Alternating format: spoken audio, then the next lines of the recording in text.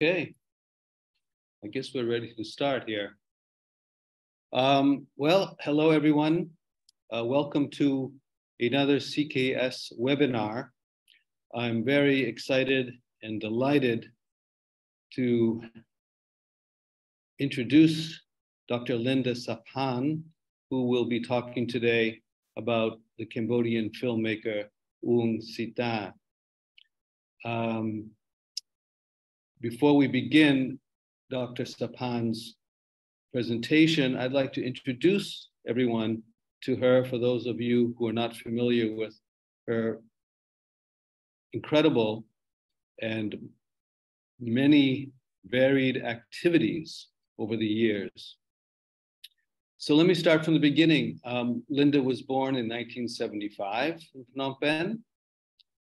She survived the Khmer Rouge years, and she fled Cambodia in 1982 with her mother and siblings and was resettled in Montreal, Canada, where in her high school, I've read, she was the only Asian Protestant, and the feeling of being an outsider was very much part of her life at that time. It became a part of her work in the future. She, after graduating from high school, ended up going to Paris and studying sociology at the Sorbonne. Partly because her mother wasn't very comfortable with the idea that Linda, who loved drawing since she was 5 years old, wasn't comfortable with that as a career path. So Linda agreed to go and study sociology, which in fact turned out to be a good thing because now she's an associate professor of sociology at Mount St. Vincent College in New York City. Linda went on after getting her undergraduate and master's degree to get a PhD, I believe from Paris Nanterre University, and completed that process in 2007 with many trips to Cambodia to do the research, which studied, as I remember from the abstract of the dissertation, the changing shapes and forms of the city of Phnom Penh as it adapted to its population. Very interesting sounding dissertation. While in Cambodia doing research for her dissertation, she met the filmmaker, John Perosi, and started working with him on the film that I imagine many of us have seen probably more than once. I know I have, Don't Think I've Forgotten, about Cambodia's vibrant rock and roll scene in the 1960s and early 70s. Linda and John had a daughter who's now 13 years old, and she currently lives in New York City. In the meantime, Linda continued her work as an artist. So I think it's a mistake to think Linda is just an academic, which she is, and she's a very good one with a long list of publications. But she's, maybe, I don't know if this is an accurate portrayal, but in her heart, an artist who's organized many exhibitions and has had her work exhibited throughout Cambodia, Europe, and Asia, really, with some very important exhibits that have helped really stimulate the art scene in Cambodia. One comes to mind in 2005, there was an exhibit at the New Art Gallery, which was seen as sort of kicking off the modern art scene in Cambodia. From that 2005 exhibit, there's been several subsequently.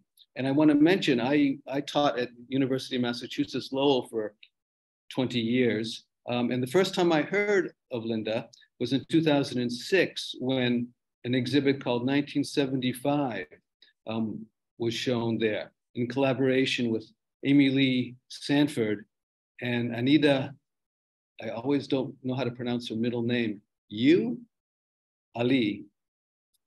Very interesting, and their collaboration has continued through the years. There was one exhibit in New York City called Interlace in 2016, which I read a review of, and it sounds quite amazing. All three of them have done very interesting and innovative experimental work. People may be familiar with Anita's Buddhist bug, where she went around Phnom Penh dressed as kind of in a saffron Buddhist colored long, I would describe it as kind of a caterpillar costume, where her head is sticking out one end, and she's Muslim, wearing a scarf, Muslim scarf. And then Amy's work is also just as interesting with her, I believe it's called Broken Pot installation, where she breaks a pot and then tries to piece it back together piece by piece, very slowly and carefully, as kind of performance art. And of course, Linda's art, just like the others that I was just talking about, is as interesting and innovative, with Linda's long interest in needlepoint and sewing becoming part of her artwork. Something that her mother forced her to do as a young girl, which she resisted then, but now, just like her sociology degree, has become an important part of her life. So mothers always do know best, don't they? So we have the artist and we have the filmmaker. You know, I mentioned, don't think I've forgotten. But Linda's also been involved in several other film works. One with, I'm spacing his name right now, Neung, help me, Linda. Are you referring to Nate Hun, or as associate producer for Uong Kanthouk? Uong Kanthouk, yeah, Uong Kanthouk, right. He's the one who did The White Building. So a very interesting filmmaker, Uong Kanthouk.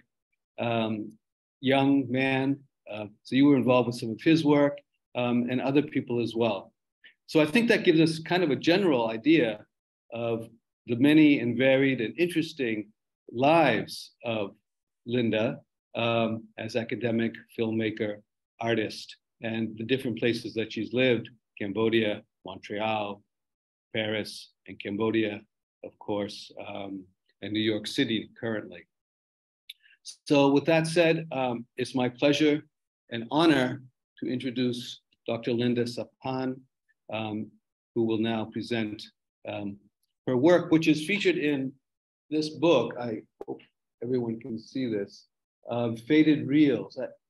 This may not be showing through because I've got this green screen background, but if it's showing, is it showing? Or is it all blurred out? Anyways, the book Faded Reels, published in 2022, I believe, features the film work of three filmmakers, including Uong Citta, and Linda will be talking about her now. Welcome, Linda. It's a pleasure. Thank you so much. Before I share my screen, this introduction is really relevant to me in the sense that the journey that I took brought me to Faded Reels, right? Let me just share the screen while we are at here. Full screen. So, where is full screen? I'm sorry, give me a moment.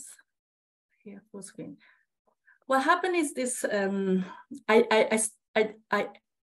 I did want to be when I was younger, an artist and a writer, and obviously as a Cambodian refugee immigrant mother, that was not sustainable. She said, make a career, and then you could come back later. As I worked on this process, became an artist on this, I've been thinking a lot and reading a lot about, so my work went studies, and I started to be involved in the art scenes, and then the music scenes, and then the films.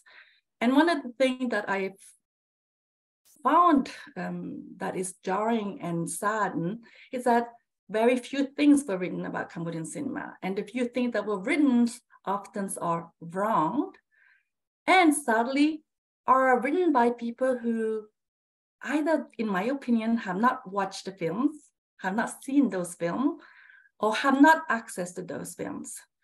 And it's really a big problem. So I read a lot of books about Vietnamese cinema, Korean cinema, Japanese cinema, and there is a whole tool of language for people, art films, film lovers, students, anyone who want to learn about it, a language how to talk about their films. Cambodian doesn't have that.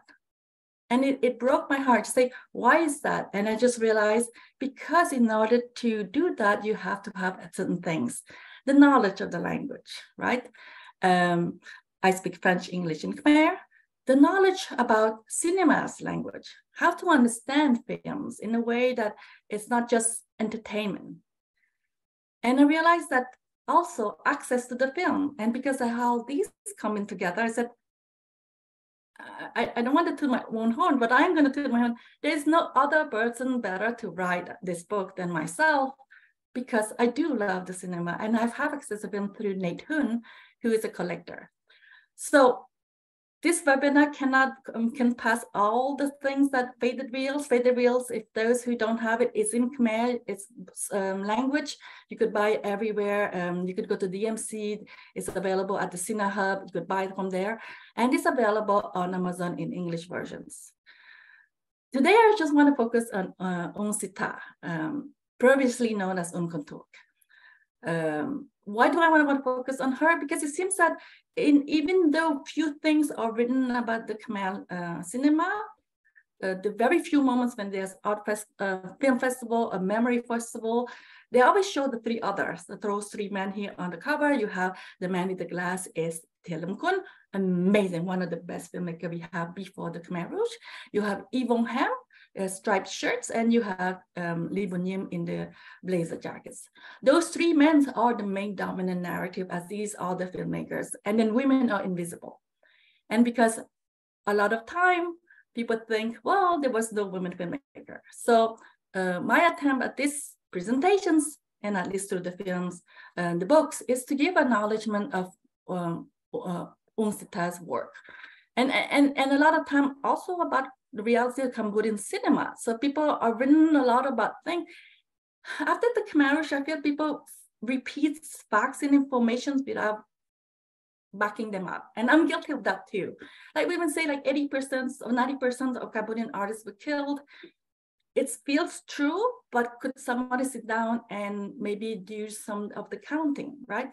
So I couldn't do with all the art. I decided to work on the cinema. And, you know, a lot of time people were saying, oh, there were 300 films were made before the Khmer Rouge from 1960 to 1975. Others say 340, others say 400 films, but not really having a sense. So with Nate Hun and Hui Watana list, with backing up sources from ads, from interview, from poster, 446 films were recorded. I want you to sit down and think about this. From 1960 to 1975, in 15 years, in a country that is small as Cambodia, 446 films were made, right? Without no budget, without no states funding. This is all home production companies. And then the same thing, people say, oh, you know, how many films survived? So if you watch the film, a documentary film by David Chu, The Golden Slumber, it's such a harrowing film, a documentary film to show what had been lost. You know, if you're an artist, and these filmmakers, artists that are survived, none of their work that to our knowledge, I like to say it lost. I like to say the word lost because I hope that someday we find them. I don't want to say destroyed. But it's really harrowing when you made, maybe in your lifetime, 15 films and none of it survived. You made 40 films and none of it survived. So these filmmakers are really, really sense of legacy, and the whole national country are lost. And David Chu in The Golden Summer did a fantastic job about it. I wanted to focus on the surviving films. So a lot of people said, 10% of 333 films more or less that have survived. So Faded Real, me and with Nate Hun and all this try to even partial, like even though it's like 10 minutes survive, we had counted around 58 films made that are still lasting. Some of them are available on YouTube. Others are in private collections of reels that people have found, right? Production companies, Kristen Will reported there were 60. We counted 73, and I think we're still counting 73 production company. Again, of a small population of Cambodia, so much people were really into films and filmmaking. When it comes to women, again, a lot of them said, well, there were no women making film. These are small male production companies and all these things. And I disagree. So through archiving and researching documentations, we have found here the list of all the early Cambodian cinema female director, Chan Nari. So Chan Nari, she was in Bird of Paradise, also the Paradis Marcel Camus. And she made 5 films, right, before she passed on to her, sorry, not Chan Nari, Hem Nari. She made 3 films and she passed on to her brother, Uong Hem, right? And then you have the same thing. Uong Citta, her brother started the production company, and then he was working in the mountains, and then her mother said to her, well, keep on the production company in the family, and she made 6 films in total.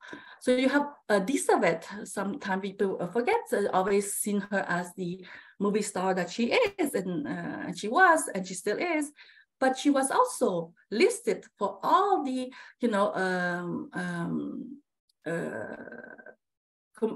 films that she worked with Hui Keng, her former husband. 18 films that they produced together. She was co-director, right? 18 films, that means and in my interview with her, she did, like, she gave stage directions, she gave script directions. She wasn't just someone who, it wasn't just simply a name tag because she was famous. So women had a role in productions, not only as movie star. Vichara Dany, at the bottom here, had actually made 2 films. The third one was unreleased before, it was never released because she made it in 1974, and the Khmer Rouge kind of took over the film, was never released. So these are the things, these are the things to show that Cambodian cinema are such a big unknown, and women presence are such a big unknown, and Uong Citta and it's such been left out in the narrative. And her films, some of the review that describe her as really melodramatic, and a lot of people think this is too much over the top. But a lot of time, I think you have to sit down and watch the film. And it's one of the things that's really hard when you're watching Cambodian films, early Cambodian cinema, is because they're so faded. When they're so faded, it's so hard to really understand the beauty of the costume, the lighting, the staging, because it's just a specter, a remnants of something that is fading and disappearing. Because people who found them are cutting them together. And one of the reasons Uong Citta do not watch her own film now that is available on YouTube by other people uploading them is simply, she said, it's not the films that I have made. When I made those films, they were reels, editing in the way that she wanted. Now people chip-chopping, scene missing, whole scenes are missing, and all these things. Music sound is not the original sound that she had in mind and created. So these are really, I do understand anyone wanting to watch Cambodian pre-war film. It's quite challenging because of the deteriorations of the state of the reels. But despite that, if we could go further, and we could go further beyond the melodramatic and all these about Uong Citta, you will find that she, of among all the film, and I watch all the film, and I watch all even Sihanouk's films, and I'm going to tell her she is unique because she really think about psychology and characters. Where other, right, you have certain filmmakers, they're all about it making money. Let's produce them. Some production company release like 6 films within a year. you could expect that storytelling is being researched, stage costume being researched. Uong Citta is not interested in that. And this is the thing I want to go over, and hopefully we could go and analyze it better in her work. So her body of works, she started to make her first film was more a classical folk tales, and it was very popular in Cambodia to have these based on folk tale, because it's really good to have story that people already know. If you do like the 12 Sister Niang Kong Ray, right? Or you know, people already know the story. Savannah Hong and all these things, they come and they could follow. So she started with that classical folk tale. And then later on, she's just like, you know, I made this film for my mother, but now I want to make my own film with story that interests me, with character that interesting. And I think having a woman telling a story about women, her film is interesting because she's not about having two women picking against each other, like you stole my man, you took. It was never about that. Although there is always a love triangle, it's the psychology of the love triangle that she's interested in. Why at what point do people betray their value, their belief, their own sister, their own best friend? And that was, I think, was interesting about her. So unfortunately, the three of them, Prefvesanda, Nakanjinek, and Santarun, we have not found. The three films that have survived is Thavary Meas Bong Uong, Mouy Meun Alay, and Pel Del Trov Youm. Her reels is the one of all the collectors that I have interviewed and know. We don't know how her reel survived. She do not know. Her life story is an extraordinary one. If you have a chance, read it in the interview in Faded Reel. That woman is stellar. I mean, I had to interview her, and even through the answer, you could see her sound, her strength, and her willpower. And her life story should be made in the film. She was one of the last convoy in the French embassy, the 3 truck that crossed the border. She had a newborn infant, and she said to me, "This is the last thing I thought. It was to bring my reel with me." Obviously, to this day, we kind of regret, we all regret as a legacy, but we don't know how it surfaced back in VHS in Long Beach and all these things. We kind of, and among the collector, think someone did found it, but I have not been able to trace the backstory of that. So the first film, like Thavary Meas Bong. So I'm going to give you a quick summary of this, right? So Thavary, so the main story is Thavary, that is played by Vichara Dany. She's in love. She and her love interest is Uong Citta, and Citta is a performer, right? He's a singer on television, all these things. Thavary has a younger sister named Sunny, and Sunny is this carefree, very trendy girl who is like watching TV, but doesn't really have an understanding between what's reality and what is media, what is on televisions. She think that, you know, Brigitte Bardot is the ultimate of cool, and that Citta, when he's performing, he is performing only for her. So she fall in love with this with Citta without even meeting him. And Citta has a best friend named Sorin, and Sorin fall in love with Thavary, right? So the whole story, to me, what is interesting is not about Thavary and Citta, the love, but about the sister and the best friend, the side character. So basically, the side characters is they are falling in love with people who are not loving them in return, has never shown, never said any. So it's unrequited love. What is interesting is how Uong Citta filmed them. She, you know, back then, she wrote the whole script, she edited, she filmed it. So it's really what we call a film auteur.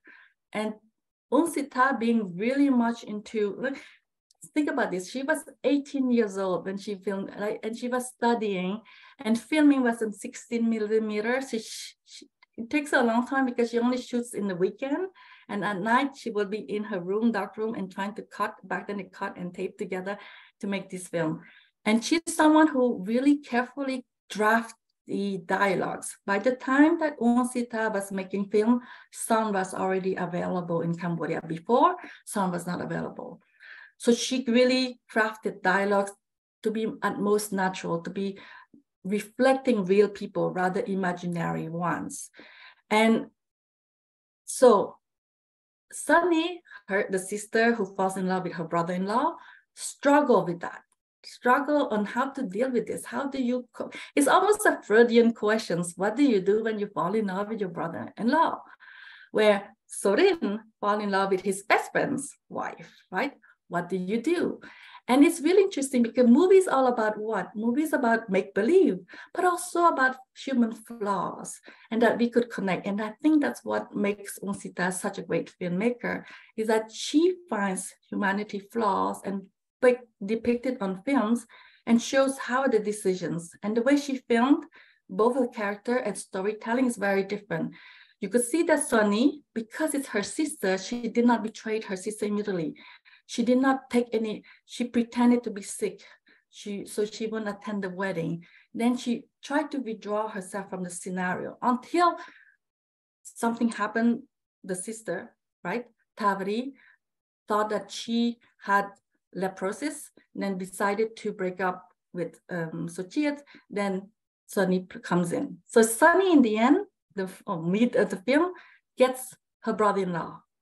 But throughout the rest of the movie, when Sunny gets the man she always wanted, right?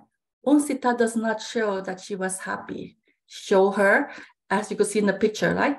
In these very hats and trendy, she was carefree, young, right? And then after she got the man that she wants, the man of her dream, her sister, husband, Uong Citta showed her being very depressive, always disheveled, always lying down in bed, always in nightgown. So showing that impact, that even though she got what she wants, she does have remorse. And that's not truly what. Whereas when the way she described, film Sorin's is the best friend. As soon as he could, Sorin tried to steal Thavary away, right? And the betrayal is, and I think that's very smart of her, because a friend is not like a sister or brother. And this is where I find Uong Citta very powerful to compare to others who are plot focused. Uong Citta is character driven, right? To give background to the motives. Right? Obviously, it's a love story, unrequited love. But right, the question is this: what would these two characters that are obsessed by people they fall in love, will they follow through to their obsessions or not?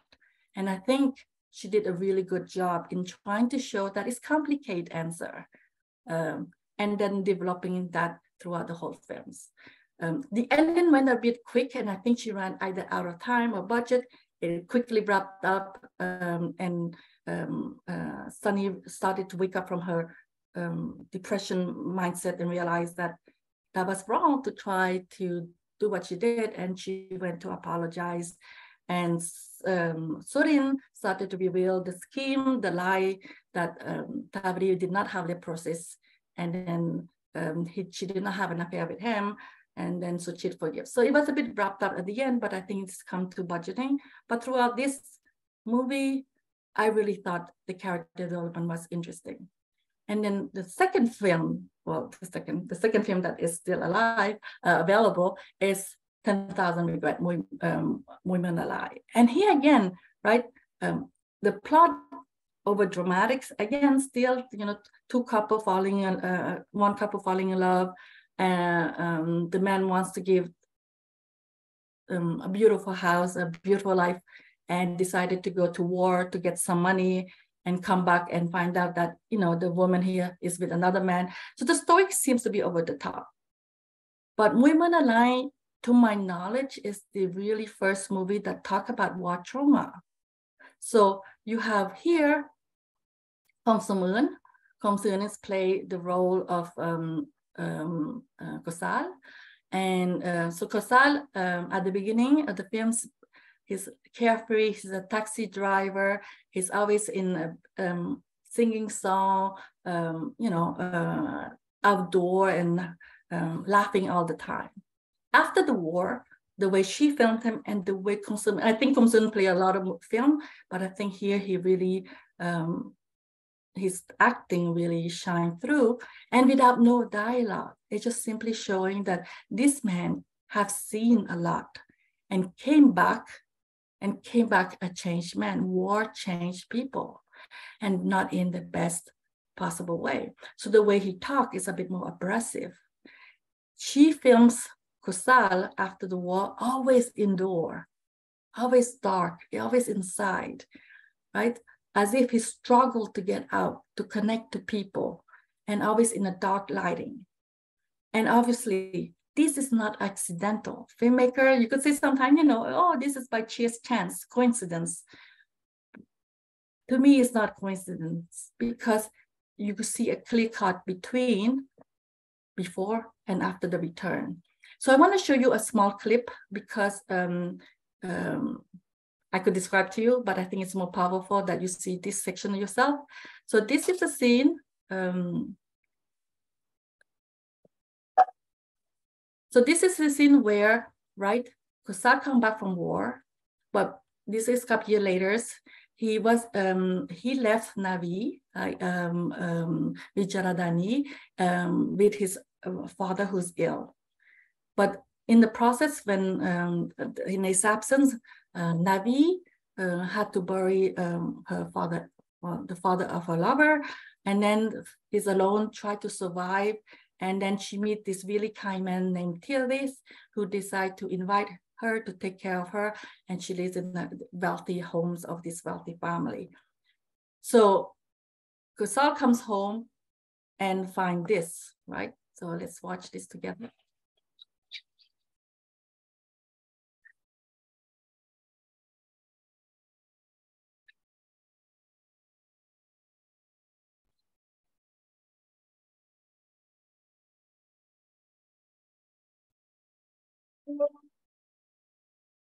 I'm sorry.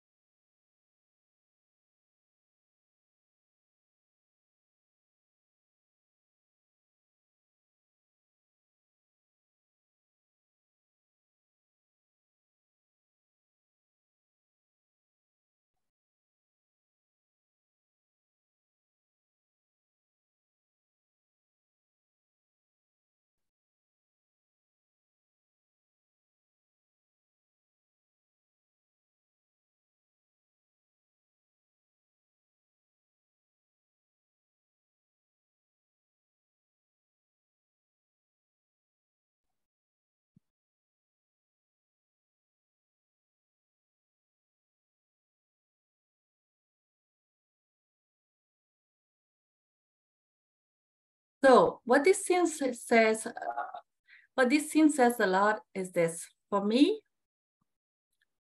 there was no dialogue. There's no voiceover. Movies back then, filmmaker, director have a tendency to add a voiceover, to give an explanation to the audience, to tell what is this going on. Like, here is Kusal coming back from war, his father is dead, his girl is gone, right? We didn't have any of that. And I think this is where Uong Citta trusts her audience and trusts her own skill set at editing to say that people will understand. The Cambodian audience have seen enough film to be able to interpret these scenes as a sad one. And this is very unique, because any other films, there was always an explanations or over explanations. In the same way, Uong Citta, it was one of those filmmakers who was just like, I want to make a serious film, so I didn't hire any comedians, and people thought she was crazy, because that's how you get people to come see your movie. You get a comedian, and then you make a slapstick scenes, and then people laughed about it because comedians were the stars. And she just go like, comedians tend to make things more clownish, and if she wanted to make people laugh, she'd rather create a scene that is situational comedy rather than just slapstick comedy. And obviously this film is not about that. And it's the only film, to my knowledge, that deal with PTSD and war. You have Bopang Ko with Elizabeth, and it's a Chinese co-productions. And the war is a scene. So this Elizabeth plays a doctor at the front line. She meets a Chinese journalist. They fall in love. She's part of the guerrilla. They go fight, and it's very violent, very fighting, but doesn't deal with the idea that war has some kind of effect on human beings. The only other reference I could think that relate to this is maybe Phu King Gong, right, with the Thielung Kum, who shows explosions and skulls as if it seems a reference to the war that is happening in the 1970s that time. But still, this is a symbolic reference where Uong Citta just show to you visually what it looks like, right? And you could see from him squinting the eyes, his slow pacing, right? In the early part of the movie, he's moving fast, he's jumping all the time, full of energy. He just slowing down a lot more. And throughout the rest of the film, you show him how this is not the same Kosal that we first meet. And again, that is what I think her strength is, building characters. It built these characters and backstory, build up their motivations. Why did he come back, right? And Navi wants to come back to him, and he doesn't want her, right? Because the reason he doesn't want her, he knows he's not the same, and he has inability to provide the happiness that she deserves. When you don't think about that, you just think about the surface. Then you're just saying, oh, this is over the top. Why would he reject her? And she's not married to the other man. It's not the end of the world. But it's a psychology that she gives the motivation behind his rejections of the love of his life, that is Navi. And am I good? I'm still have one more films I want to go over. This is Pel Del Trov Youm.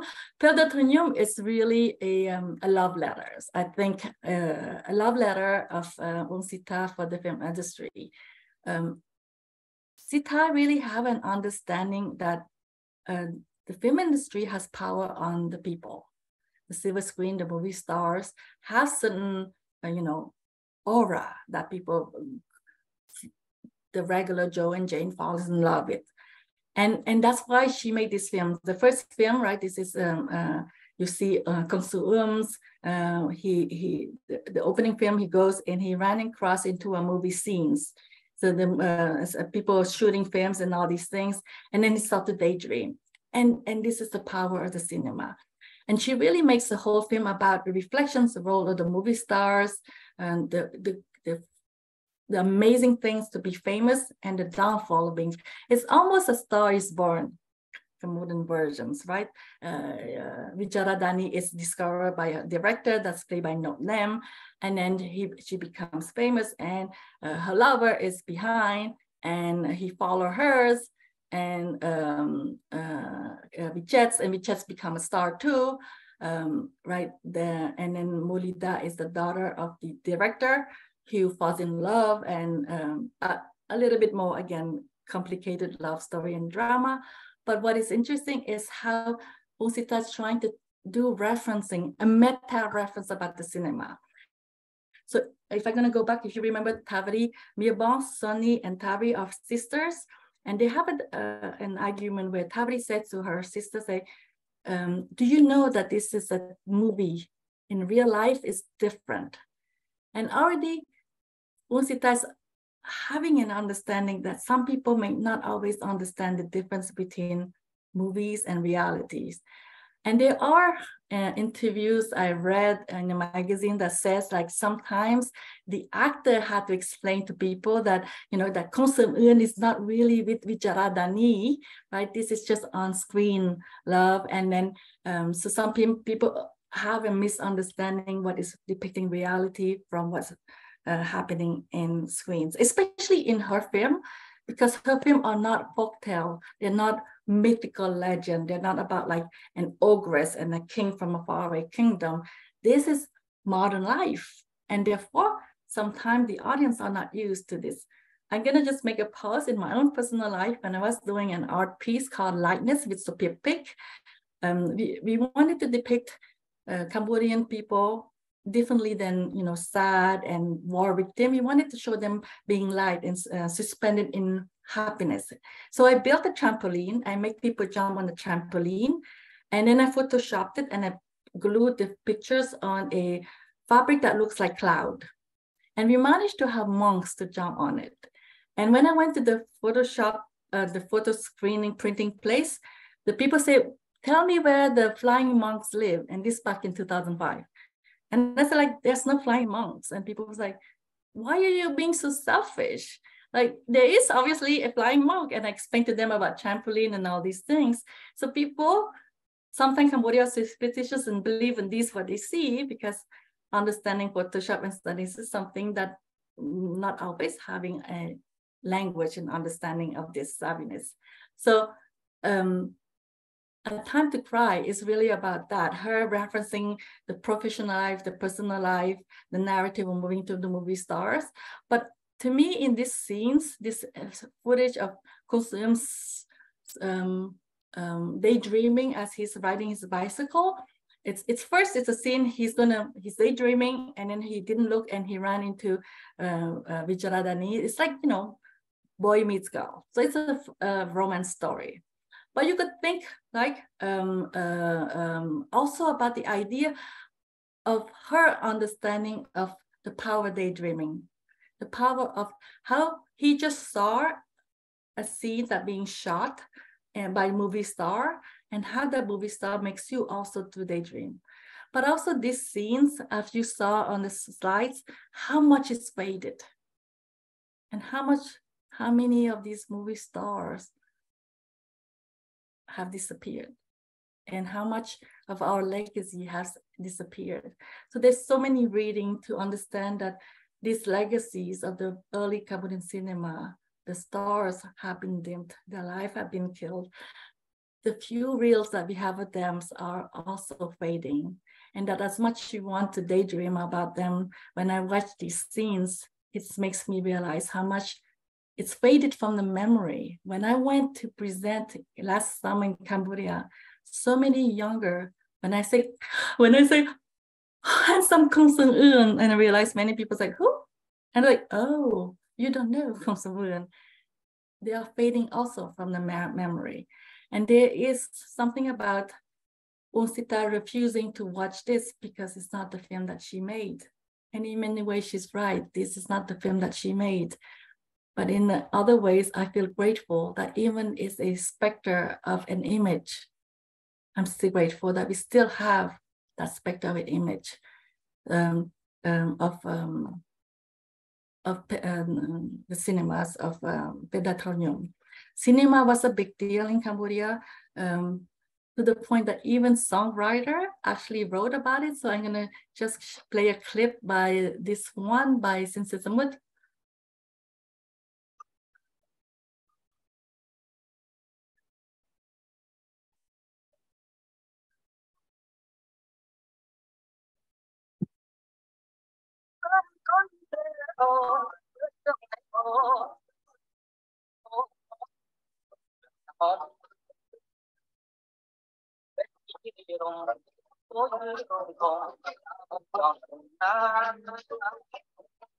So the whole song is about, you know, he's going on a date. Where should we go? What kind of film we're going to watch and all these things. And the fact that, you know, movies and singers starting reference that, like this Peta reference is really important. There are other films from our research that they mentioned. There's a director, there's a movie, you know, back days there. It's about, the industry, the media industry and human trafficking. But here in Time to Cry is truly about the industry itself, what it looks like to be acting, what it's like to being famous. Again, diving deeper than just mentioning it, oh, this person wants to be a famous person and then working in the industry. This is tackling the film industry itself. And it truly is a legacy to almost giving us a snippet on how things are done when they were filming, shooting back then. Sorry. So in terms of her legacy, I think in terms of visual legacy, I want to talk, not just the film and the narrative, is that because she filmed in contemporary Cambodia, we have a lot of image of how people lived, what kind of houses, what kind of fashions, what kind of car they drove. And, you know, back then what filmmaker was, because it's a family affair, obviously because film costs a lot of money, you could assume that only the wealthy people, so it's a very bourgeois family affair. So a lot of time what they do is like they, film in their home, in the villa, in France, in uncle and houses. They take each other cars and all these things. For those who build, stages for, if you're building folk tales and you have to build, a thrones and a kingdom and all these things, costume. But if you're doing modern setting, you're basically just filming what is happening. And because of that, just like Sihanouk's film are such a legacy of visuals, of heritage, of like what it looks like, Uong Citta is also visual legacy, because she didn't have an agenda in terms of, okay, I'm going to film this because it has a political agenda. She's filmed this because the fashion was trendy. And she actually said it. She was so happy because she kept all the clothing of all the movie stars and she wore them herself.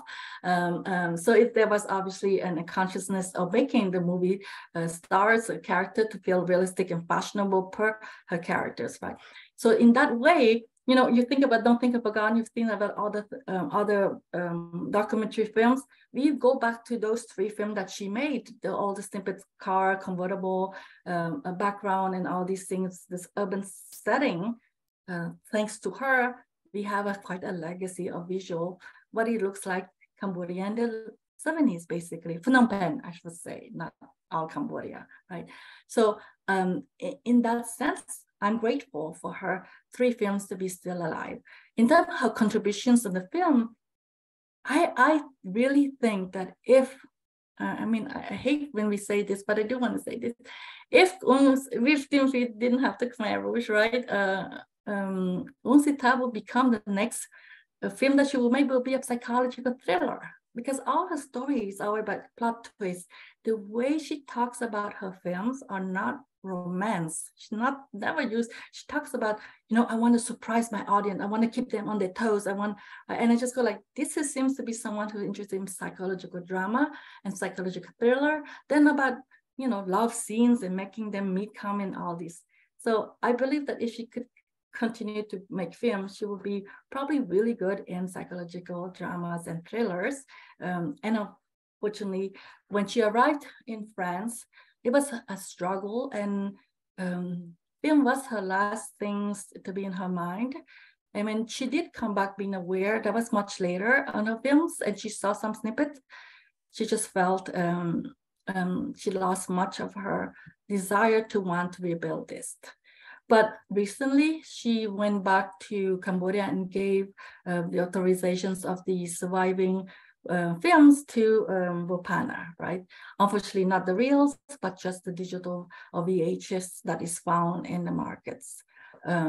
So she's still quite alive, although many people thought she was not, and although a few people made the effort to research her. Her contribution to me, in my opinions, is quite powerful, because it is more than just love story and triangle, and it is really much someone who developed her story and characters, and bring us a really wonderful idea of what to be a woman filmmaker and telling story from a woman perspective. Thank you.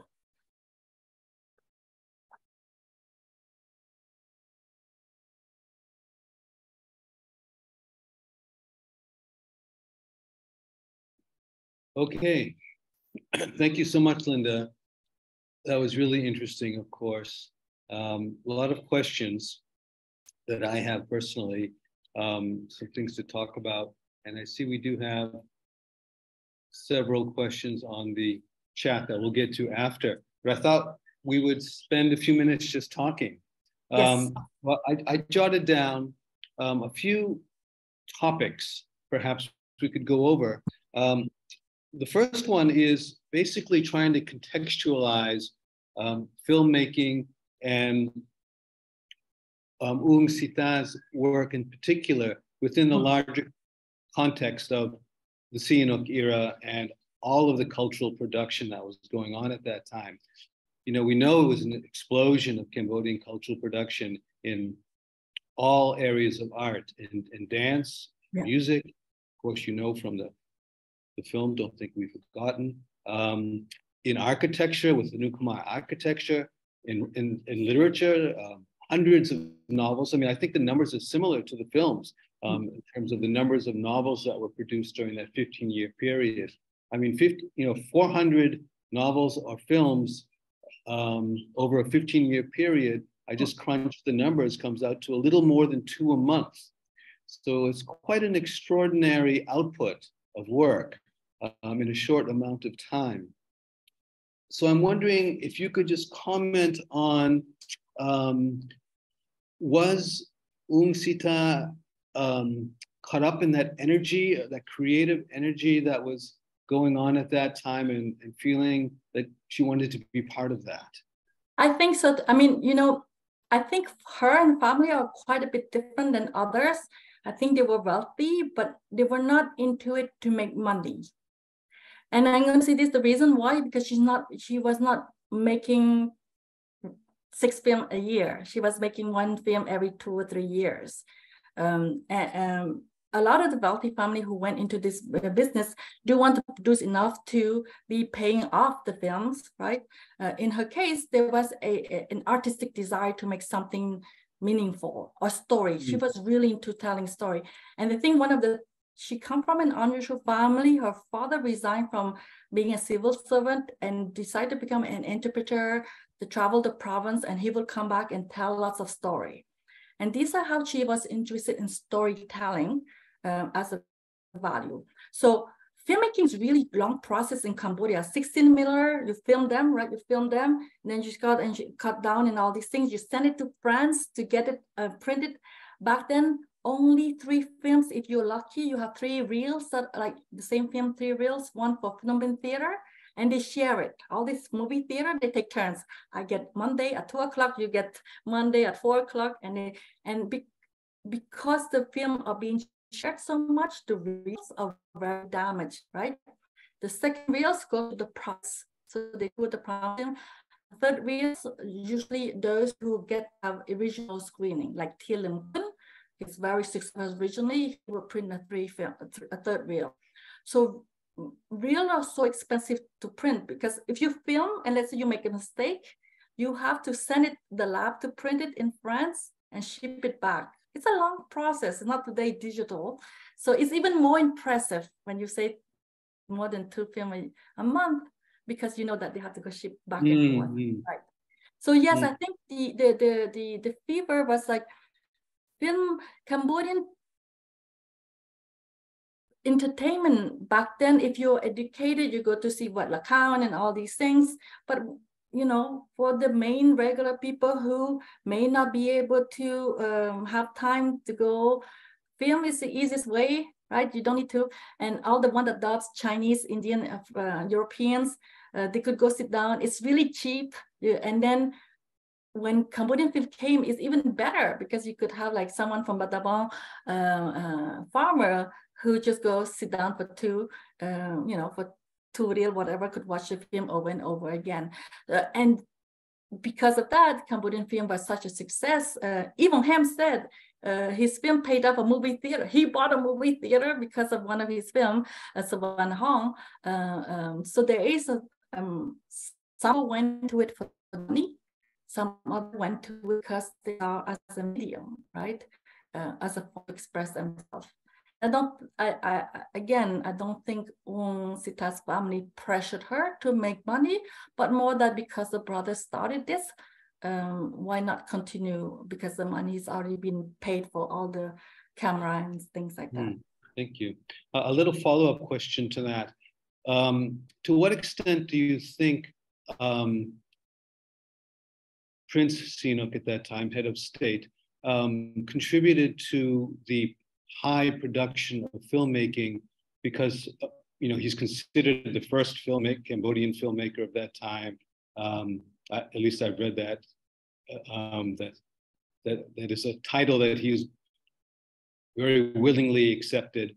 And well, also, yeah, I think he was making documentary films, and they were shown in the private of the palace and all these things. But I think Lee Darawut Ingrid Moon in Cultural Independence show stated that the first feature film, so it can be things. Fiction was actually not Sihanouk, but Somsam Al, I think, who made the first feature films. So and was shown in pub. A lot of Sihanouk film first was shown private, and then international, and then locally.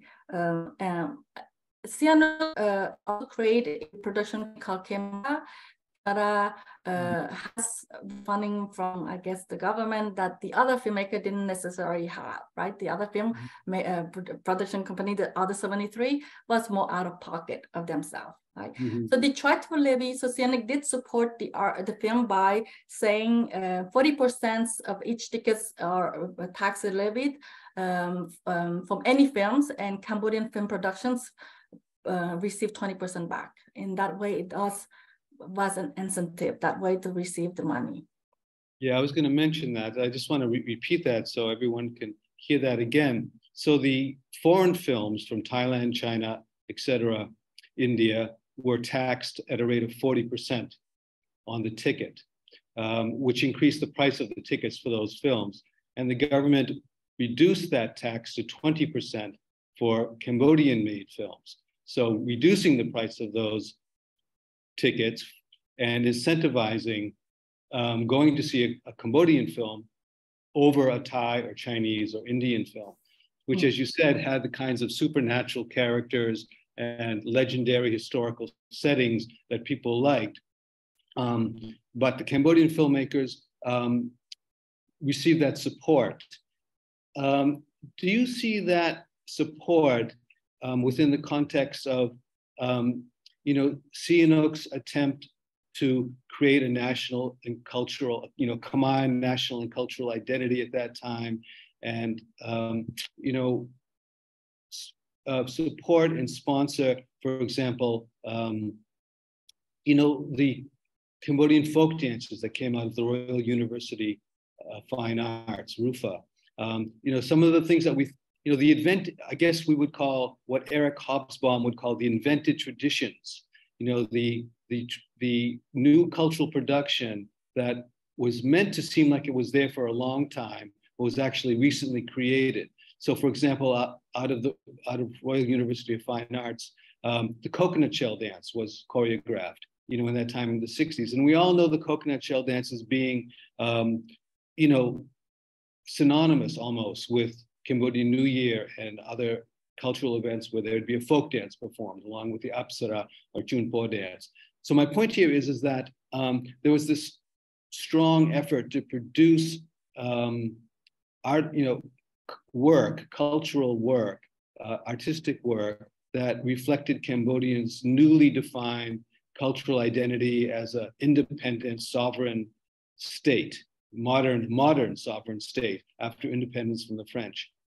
And my question here is, to what extent do you see filmmaking feeding into that process of creating this new cultural identity as a modern state? It seems like it would, given that film is seen as very avant-garde and very modern and future, cutting edge kind of art form. I think I've seen it in all Sihanouk's film, that idea of building a national identity and all that stuff. I have not seen anywhere else. Interesting. Okay. Tilung Kun made films that, in an allegorical way, was critical of this modernization too. So they try to organize film festival, for example. And some of the filmmakers, they don't want to submit their film to this film festival because it's competing against Sihanouk. I thought his film won the first international competition, or the first national competition. Exactly.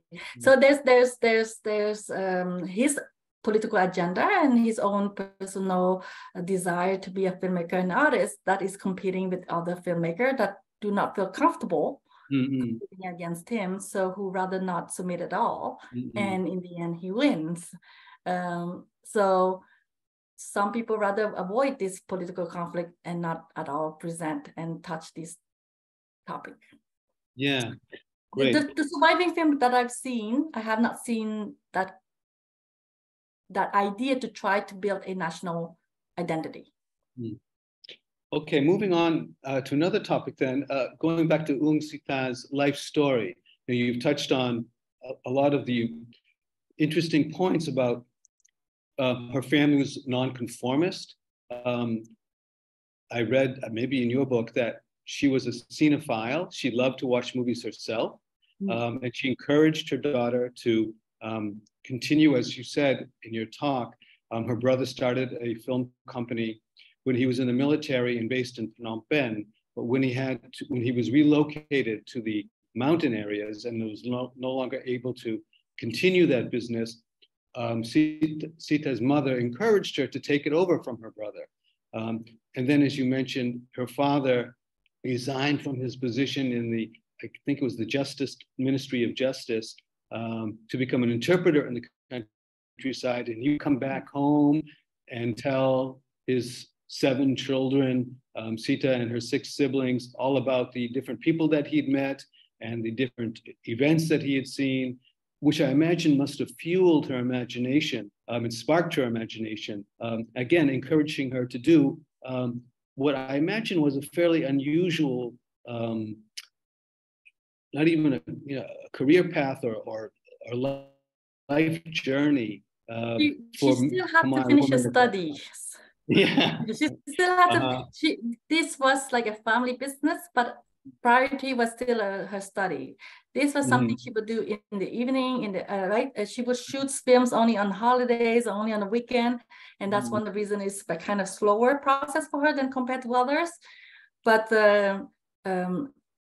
yes, I think from the way she talks about herself, she is a very outspoken woman. She's very strong. She has a very strong opinions, how she wants things to be done.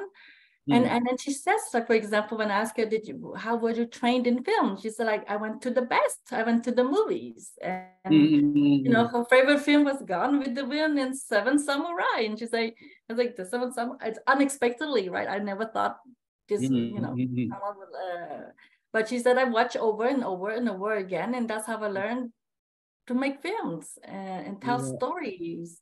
Yes, I think, you know, I think it's interesting in her journey to have a support from her parents, right? For her mother to do this. The same way that, you know, she's the one who discovered Vichara Dany, the actress. And in somehow I wonder by the influence of the contact, Vichara Dany at the end make film too.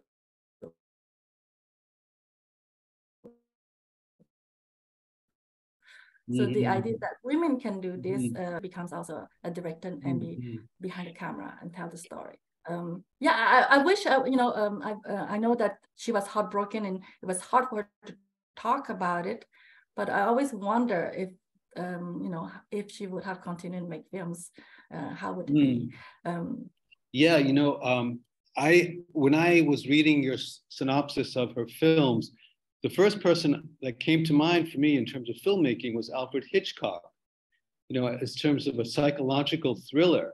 And instead of Gone with the Wind, I thought, you know, it would have been an Alfred Hitchcock film that had inspired her as a young filmmaker. Now I have to, now that you mentioned it, I need to check if there were any Hitchcock films shown in the movie theater. So it's also what is available, right? So the embassy. So how do you get films like, you know, some of the theater shows them and embassy shows them and all these things. So it's the most popular ones comes to reach to Cambodia, but not always, right? So I don't know if Hitchcock was available then. Well, it seems to me that she was Cambodia's Alfred Hitchcock in a lot of ways. Now, because I was basically trying to trace this nonconformist, very progressive, independent thinking person, artist, you know, seeing the support from her family, the fact that, as you mentioned, She didn't follow convention. She didn't use supernatural characters or historical storylines. She went, as you said, into character-driven movies, delving into their psychology, and in doing so, and not using comedic characters like most of the other people did, because it took away from the realism of her films, and probably even the seriousness of the films, to have these comedic characters coming in. So she was this it seems to me, very independent, yes, strong-willed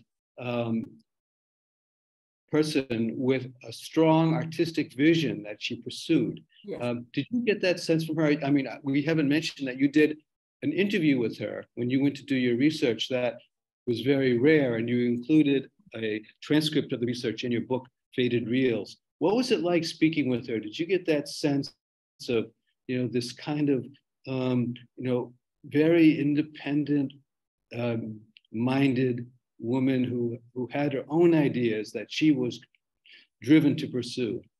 So,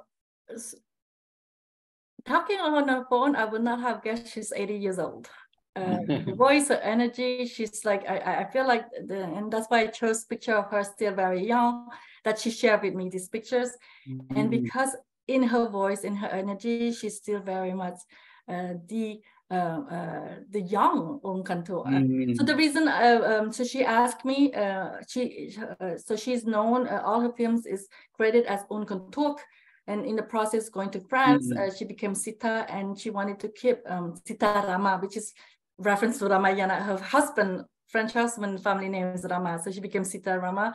But she asked me to connect both her past and present to have Uong Citta, although she's known as Uong Kanthouk before.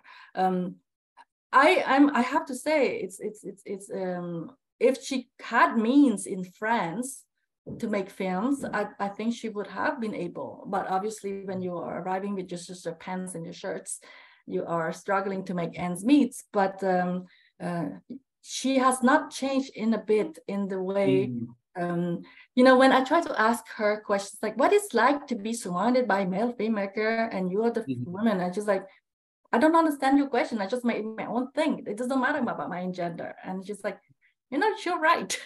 But it's just the way that for her, I guess she didn't mind, or she didn't care what people think. Yeah. And I think that was unusual for a woman at that time. And I think because the money wasn't pressured in the same way. Look, if you have a chance to look at the film, and you could go to the link that I have for those CKS could share the PowerPoint. Nate Hun has this on the films, and all the cars in the house are her family cars and family house. I mean, obviously they can afford it.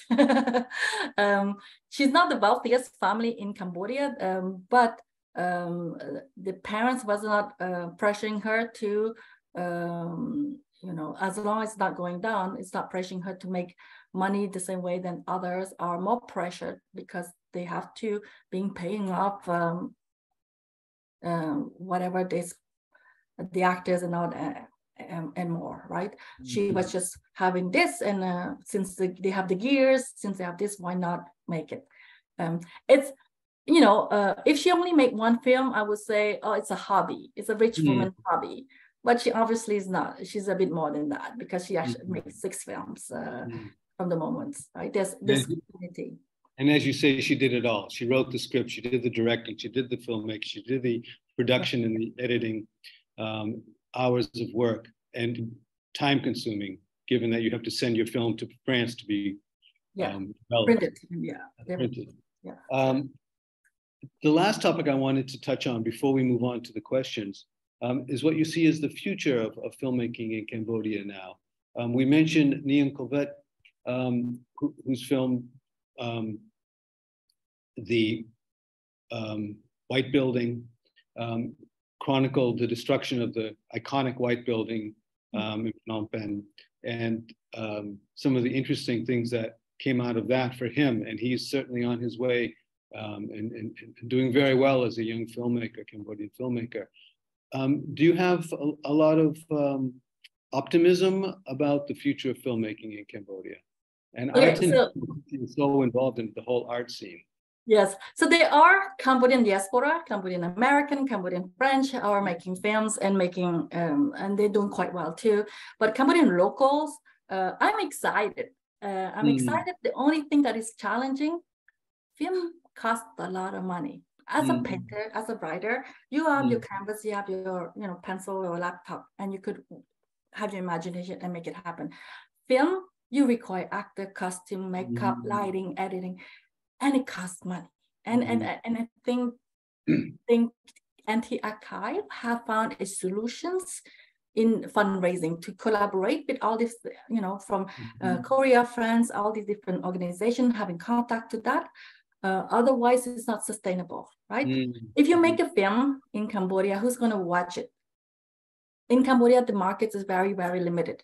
So you need to be, in order to pay back, you need to reach out beyond Cambodian borders. And then you need to tell stories that are compelling enough for other people, whether they're Thai, Singaporean, Canadian, or American, who want to see it, right?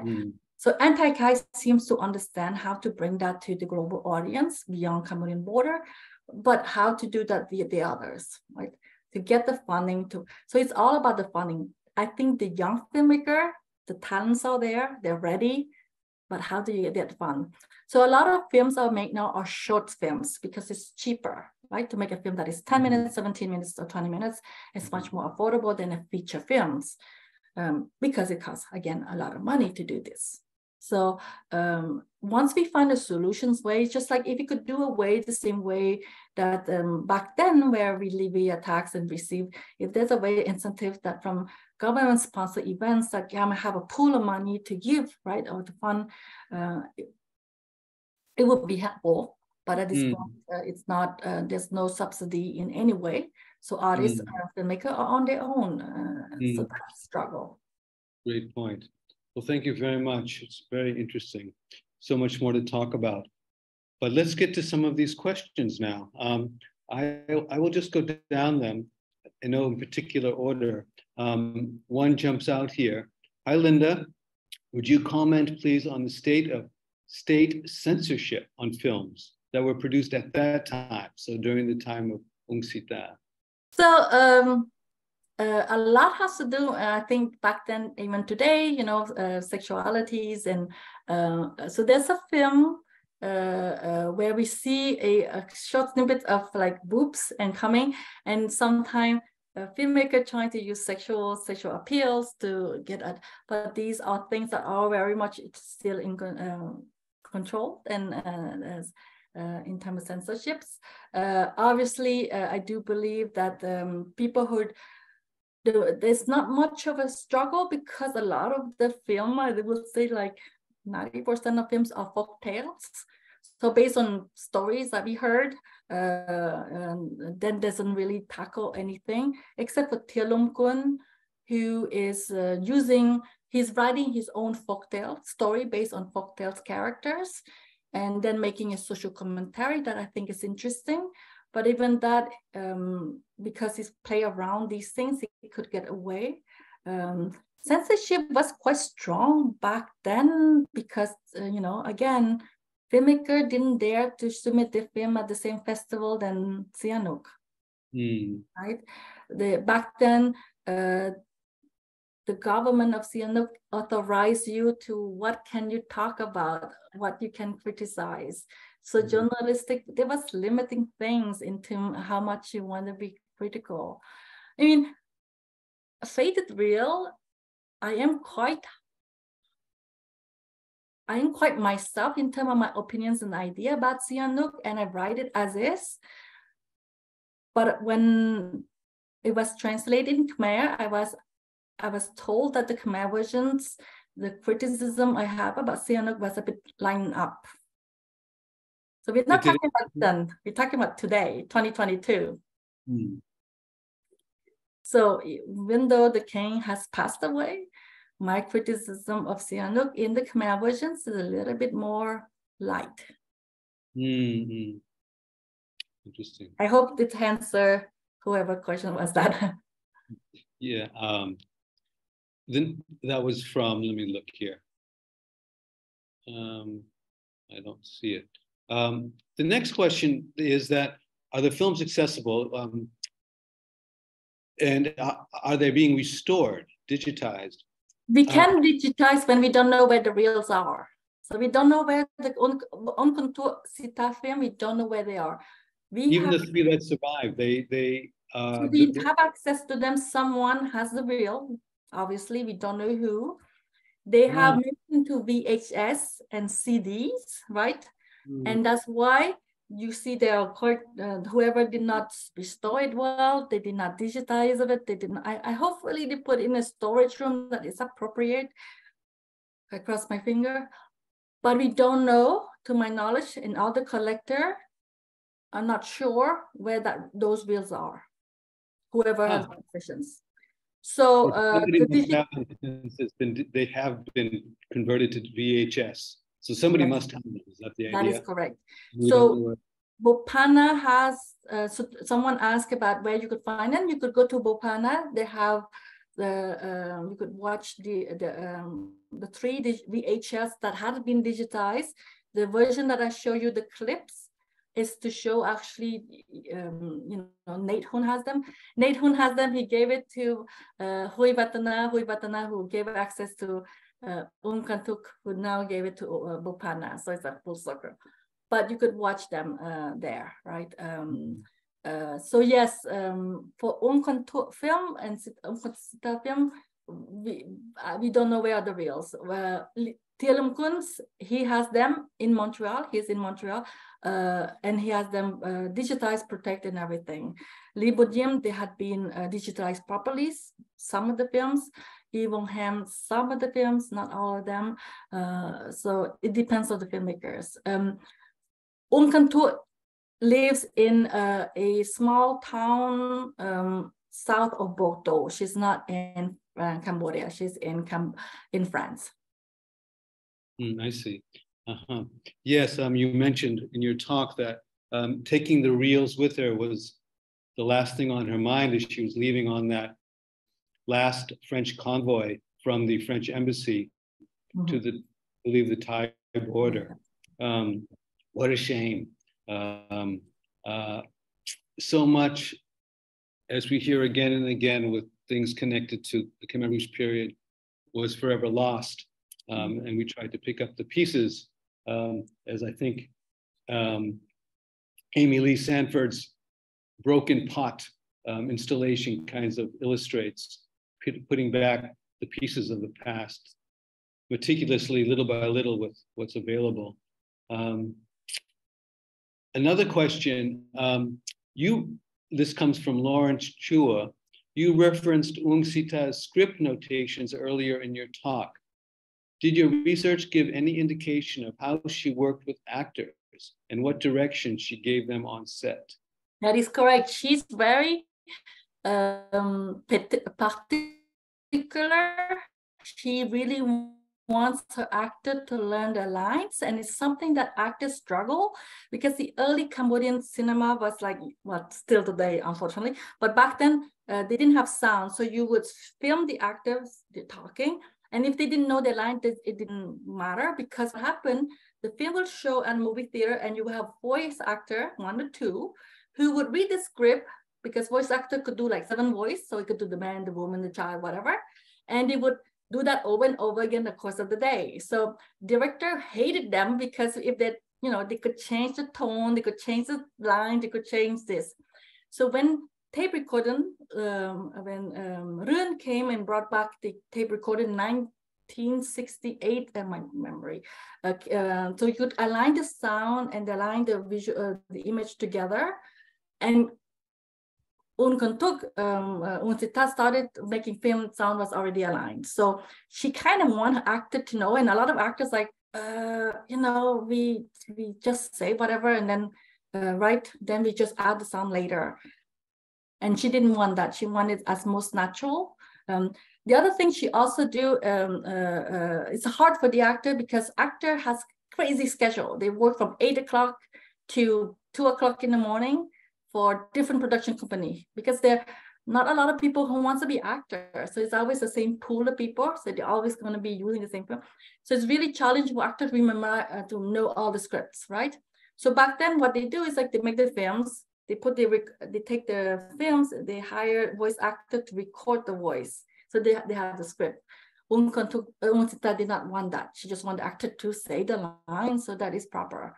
So in that way, I think she was brilliant to hire. So she's the one who discovered Vichara Dany. So she wanted to work with people who are not necessarily already trained, so she could train them.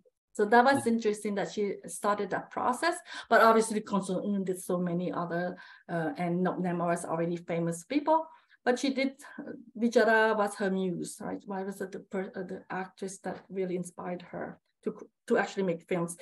Pel Del Trov Youm is a lot of overlap between real Vichara Dany character life, the actress, and the character Vichara. She took a lot of it. So I was like, where's the blurry line between, right? The character Vichara that has a step mom and a half sister. Vichara Dany, the actress, also had that situation. That there's a lot of overlapping. Interestingly, right? Mm-hmm. Interesting. The next question comes from Leslie Barnes. She asks, in addition to the more intimate domestic scenes in the films, does she also record scenes of the city that document the change in the architectural landscape of Phnom Penh at that time? For example, the Olympic Stadium or the Chattamuk Theater. No, I mean, you have to understand, camera was really big. So a lot of time what they do, they just put on a tripod and then just follow. So like filming a car drive by, you could have a camera there and the car would drive by. Having the technology, having two cars to follow, it would be too not steady enough. And film are really expensive, that's too risky. So I don't think that was part of her missions to try to document anything. It was just, she was filming this, it was her house, her uncle house, or whoever house they was filming using all these cars, and the city is a background, but was not intentionally, I'm going to go this. Like I said, again, that was something specific to Sihanouk. It's not something that I necessarily saw and intentions of trying to depict Phnom Penh in a way that is part of the intentions in that manner. Unless I was wrong and have to rewatch it again, but I haven't seen it.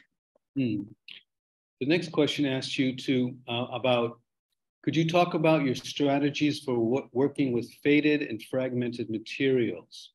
Do you have a method, quote unquote, that might be helpful for others?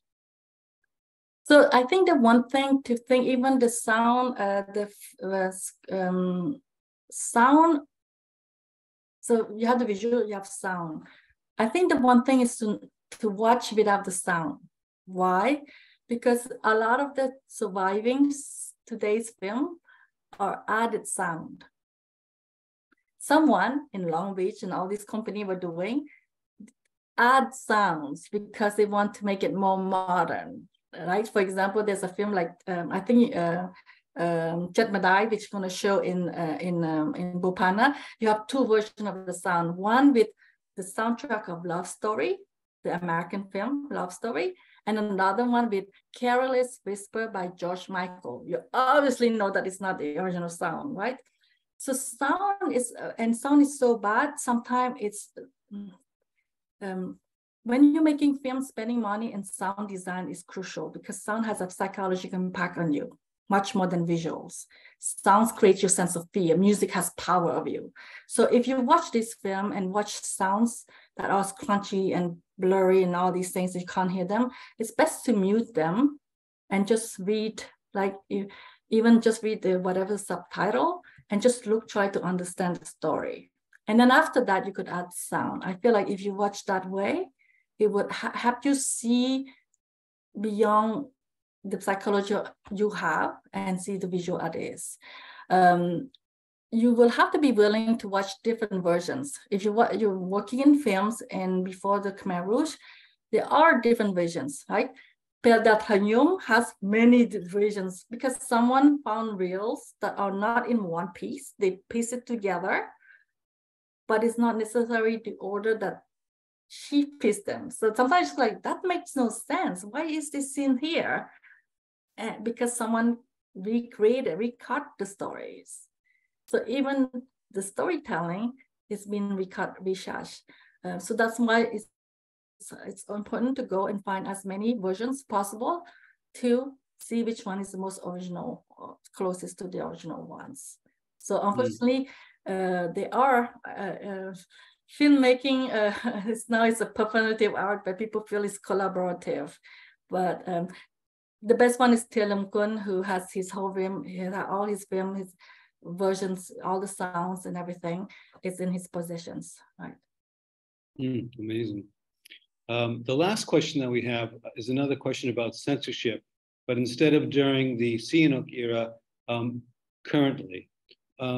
Do you think that there is government censorship that restricts filmmakers from what they can do? Well, yes, you guys have been in Phnom Penh. I'm sure you've heard about Matt Dillon coming with City of Ghosts. Well, when Matt Dillon, one of the things, Matt Dillon, when they submitted the script to the Cambodian cinema, they didn't give the real title, which is City of Ghosts. And the reason, because the title City of Ghosts was so negative, and back then, Cambodian government wanted to depict something so positive, they would say no. So they changed the title, right? So the Cambodian government really does read the script and really goes in. So it does limit how much you can be creative. I'm not talking about you stating political disagreement with whatever happening. It's even just the way you want to depict. There is some kind of like, you have to depict Cambodia in a certain way, or else your film will be banned. And see, the Ghost was banned for a while. Now it's, because it was showing Cambodia not its best. But I don't think, I watched City Girls, I don't think Matt Dillon was looking to depict Cambodia as its worst. He was just depicting Cambodia as it was. But yes, today there is a lot of, you talk to Kavigny, you can talk to all the other, there are things that they navigate, they try to, and they have to go and justify the decision why certain things are happening. There is still controls and censorships, yes. It makes sense. Well, that brings us to the end of our time. So I want to take this opportunity to thank you again, Linda, for taking your time. I know it's late on the East Coast of the United States right now. We really enjoyed your talk and your presentation and your insights and all the work you've done over the years. And we'll look forward to seeing you. You said you're coming back to Cambodia on a Fulbright in a couple. Yes. I'm going to be working on the next step of Cambodian cinema, watching. So some people think, and Annette Hamilton wrote this, that first Cambodian film made after the Khmer Rouge was Shadow over Angkor by Uong Ham, but it's not. The first film was made, it was in 1980. It's My Mother is Arab. So I will be watching and documenting and interviewing filmmaker from the 80s and the 90s. And when will you be doing that? Is that next year or this year? January 2024 onward. Fantastic. Wonderful. Well, we'll look forward to that. Again, thanks very much for your wonderful presentation. We look forward to seeing you again here at CKS soon. Thank you so much. Bye-bye. Thank you.